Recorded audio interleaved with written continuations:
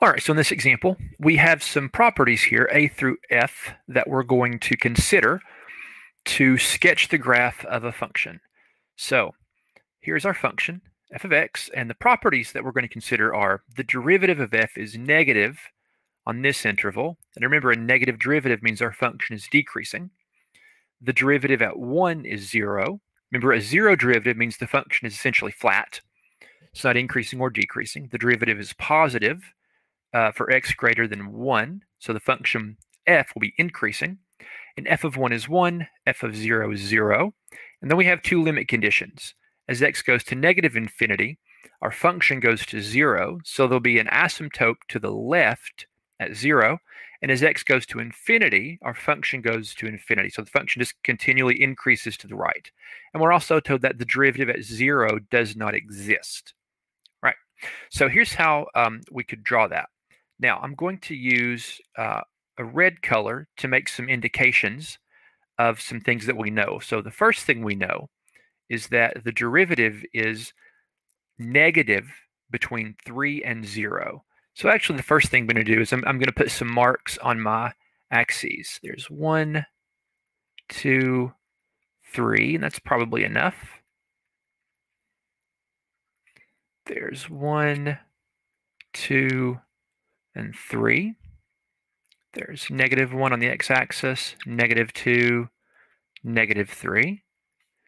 Here's -1, -2, and -3 on the y-axis.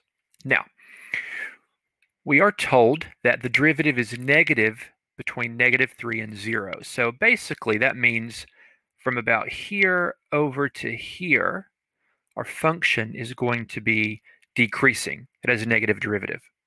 We're also told that the derivative is positive greater than 1. So from about here on, the function is going to be increasing. So those two conditions are met.